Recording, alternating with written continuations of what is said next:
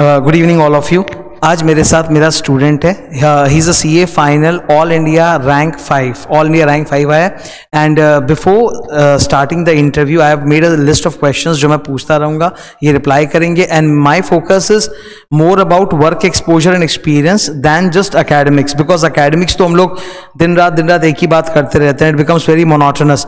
Main है कि as a chartered accountant जो हमारा मेन स्ट्रेंथ होता है compare to any other course in India, that is work exposure. Before becoming CA we have ट्रेमेंडस amount of work exposure. हम लोग client के साथ काम करते हैं, बहुत कुछ सीखने को मिलता है, समझने को मिलता है, एंड ये एक्सपोजर हर किसी को इक्वली नहीं मिलता। It all depends on what type of firm you are doing your practical training from. सो उस पर भी मेरा बहुत एम्फोसिस रहेगा। Now before starting I have something to say about यश का ऑल इंडिया रैंक 5 आया। His marks are tremendous in all subjects, almost every subject he has got एग्जामिशन। Articleship, इनकी articleship है डीबी देसाई से, जिसका पूरा नाम भी है Desai Haribhakti and company, also known as baker टिल्ली।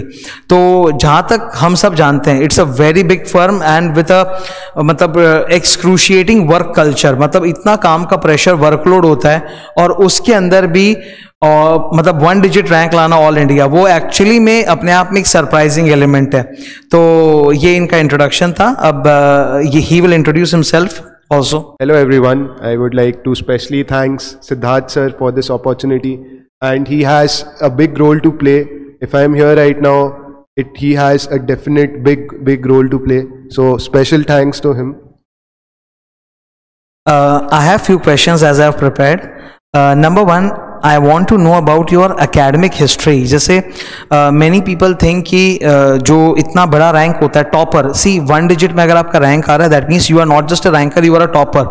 सो बहुत सारे स्टूडेंट सोचते हैं कि फाइनल में अगर टॉपर है तो पक्का इंटर में रैंक रहा होगा या बहुत ज़्यादा अकेडमिक हिस्ट्री स्ट्रांग रही होगी।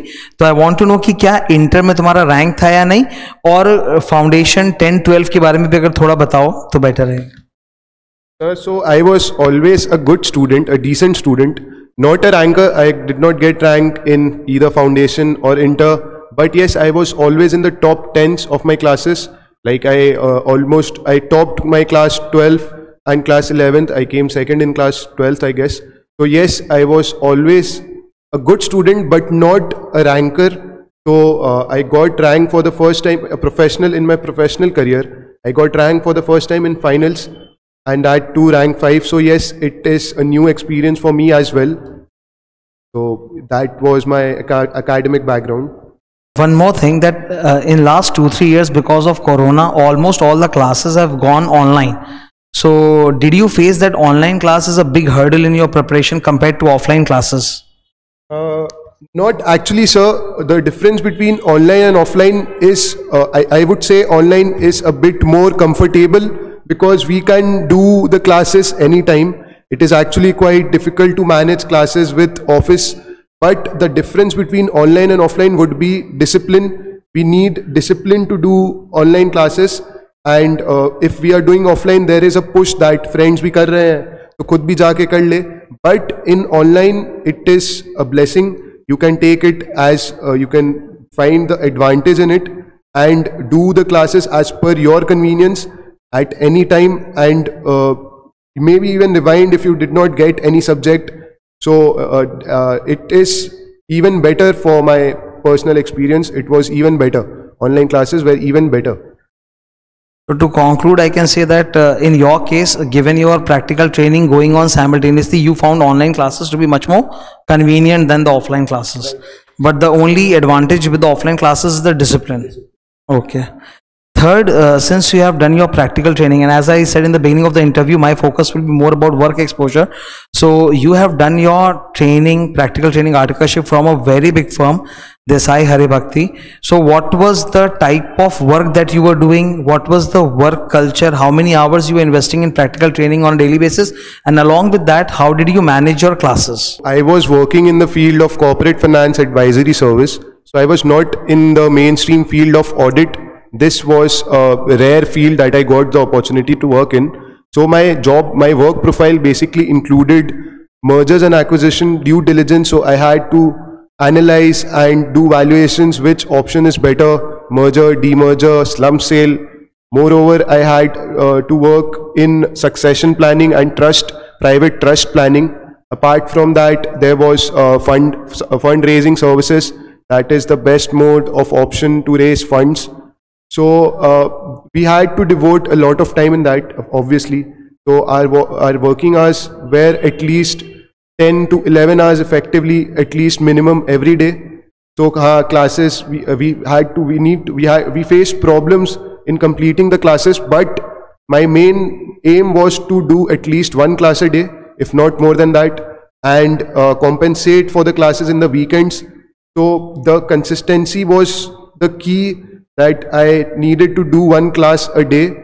So yes, we need to manage at least that. And of course, if the working hours are long, we also get to learn a lot of things. For example, in mergers and acquisition, there was a lot of practical application of section 230, 232, along with the related rules, fast track merger. So yes, when I studied from the mat, it was quite natural for me. I could grasp it even better, and I saved a lot of time in those areas along with Siddharth sir's guidance. So yes, work experience is quite important, and it also helps you academically because we can relate those experiences with the academic books. So they go along hand in hand, and it is quite beneficial. Since you spoke about section 230 and 232, how were my classes, law classes, beneficial to you? What specifically means in a specific way?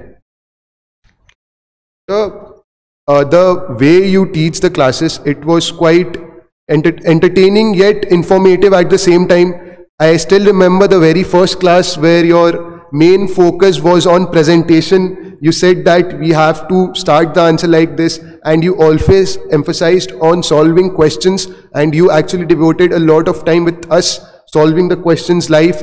So I would request everyone to please focus on presentation as well, because presentation is very important, how you present that answer in the exam, because that is what is going to fetch you marks. So along with Siddharth sir's guidance, if you follow him, and any teacher, you follow his guidance, that is more than enough. You solve the questions, you refer the mat. That is the approach that should be followed. Question solving is equally important. If we don't solve the questions, we can face problems in applying, because in the exams nowadays, questions are completely new. We need to know how to apply the theory concepts and write the answer, and what should be the flow of answer, what ICI expects from us, what should be the keywords. So that should also be a main focus. You have scored maximum in elective law, I think 85. So did my classes help you in elective also, and presentation wise also, because elective is case study based, an open book? Yes, sir. So I scored the most in elective paper. In my opinion, it is a very scoring paper, and if we have basic grasp of law, how to read law, how to interpret law, it always helps to interpret the other laws. And if we talk about economic law in the main corporate law subject, economic law is a field that is, of course, it is hard, but at the same time it is scoring, because in exams questions can come directly out of those economic laws that we have in the main corporate law paper. So if we get how to interpret law, other laws can be quite easier comparatively. So it is necessary to gain the understanding of how to proceed first, and of course it helps everywhere. One more thing, do you have any pre-offers? We call them PPO, pre-placement offers. Do you have any PPOs, and how do you look ahead in your career right now? Are you aiming for any specific sector to work in, like maybe FMCG industry or finance sector? So currently, sir, not right now, but I have an inclination towards the consulting field, because working in that field, this is something which I have realized that I enjoy it. So of course I would like and love to work in that field, but let's see, sir, what the future beholds for me. Any tips for students, specifically for November 2023 examination, given that there is a lot of pressure? People are forced to shift to new syllabus from May 24 onwards. This is particularly a burden for CA final students, because if they don't clear, then they will have to change the entire planning strategy, and there are few changes in each and every subject also. So what specific tips will you give to your not friends likely, but those students who are going to appear in November 23, and how do you see new syllabus compared to vis-a-vis old syllabus? Talking about the new syllabus, change is the only constant. We need to adapt to those changes. This is something which is not in our control, new syllabus or old syllabus. And for November 23 students, I would request you all to stay calm and have that confidence in yourself that you will be able to complete it in the very first go, because the first attempt is the golden attempt. You need to capitalize each and every day of your exam leave and be focused and confident enough that you will be able to crack it in the very first go. And talking about syllabus, this is something which is not in our control, not in the students' control. So instead of focusing on that, let's divert our focus on things that we can control. What we can do right now is stay positive, stay focused and stay determined, and just focus on the thing, on the goal that we have in front of us, that is November 2023 exams. So just be emotionally strong. We need to be emotionally strong in these tough times. I know each and every day of this exam leave is a tough time and very stressful for each and every student out there. But how you manage that stress and anxiety also plays a big role in your academic performance, how you perform technically. So you have to be emotionally strong. You have to find that internal motivation and just go on. Take rest, but don't quit. Never quit. Now I'll be asking few cliche questions which every student who is preparing for exams is always worried about. Number one, since the last 3 to 4 months is study leave before exam.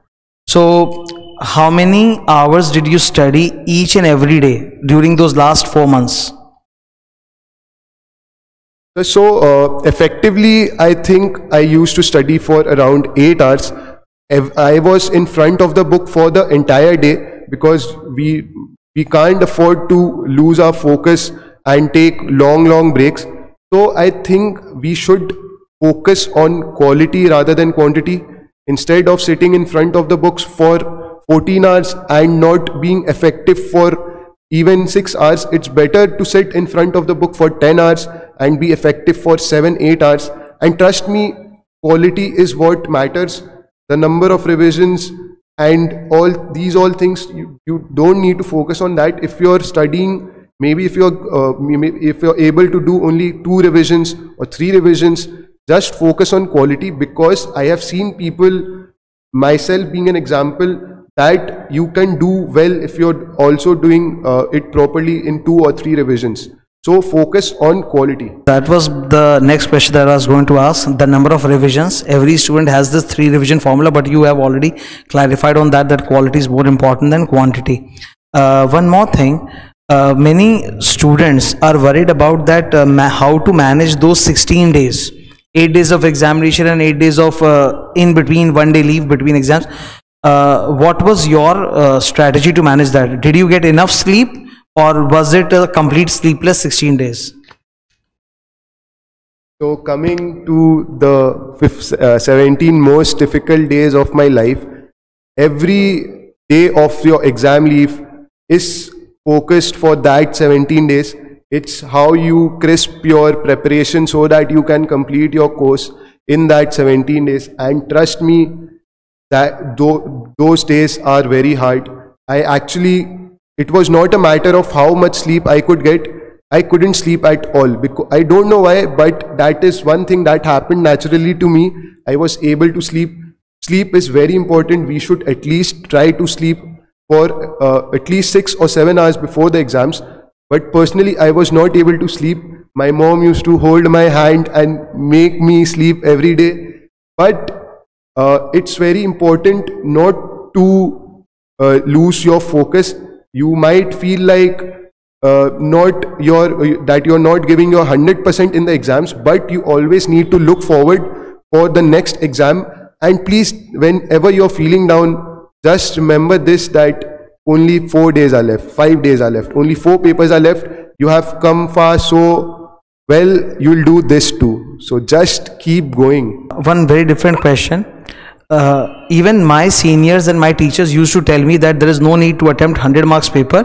It is better to write for like 80 marks or 90 marks and write it well instead of targeting 100 marks.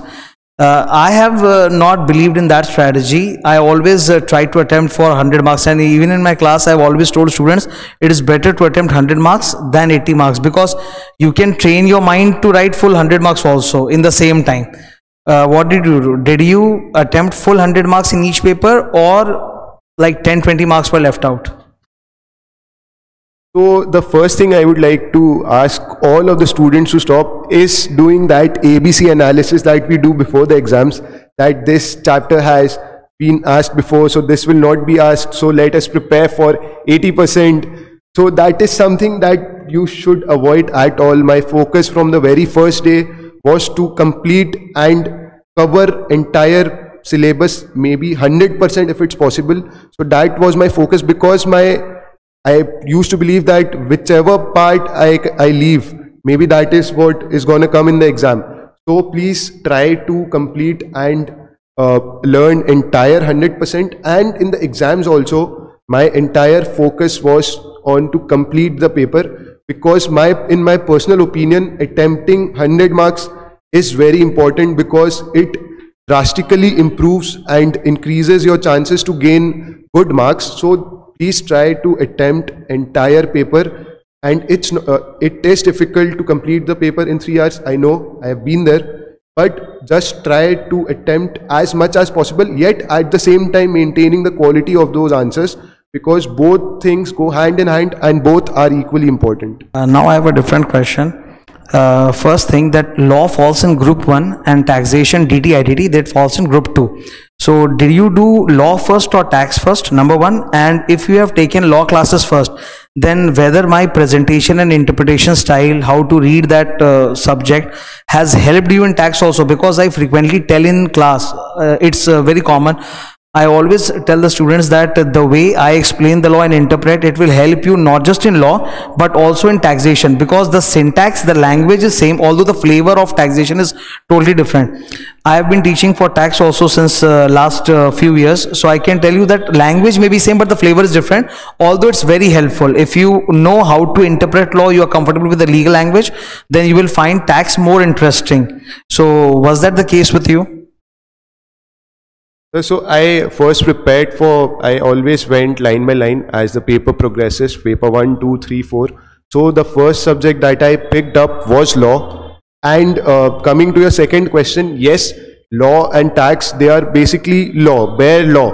If you get how to interpret the first kind of law, it is definitely easier when you go to direct tax. For example, if we know how to interpret company law, it automatically becomes easier to interpret direct law, because they have the same flavor, they have the same legal language, and basically we have a purpose behind the law. If we need to always try to understand what is the purpose behind the law, and basically the laws, they have the same flavor, just the concepts are different but the flavor is same. So definitely one kind of, if we have grip on one kind of law, we have a stronger chance to get that strong grip in the second kind of law as well. Related to this interpretation, since you have worked in a very big firm, I think most of the consultancy work or even the auditing work, it requires several times to interpret law, and I think DSC is known more for consultancy than assurance. So in consultancy, you have to yourself look up several different laws which may or may not be in syllabus, or may not be in the syllabus in the much greater detail as required. Like merger and acquisition, you are in merger acquisition, so in direct tax, merger acquisitions has a big input from direct tax also, from corporate law also, plus several other laws. So was there anything like, have you ever interpreted some other laws in the course of your consultancy work during articleship?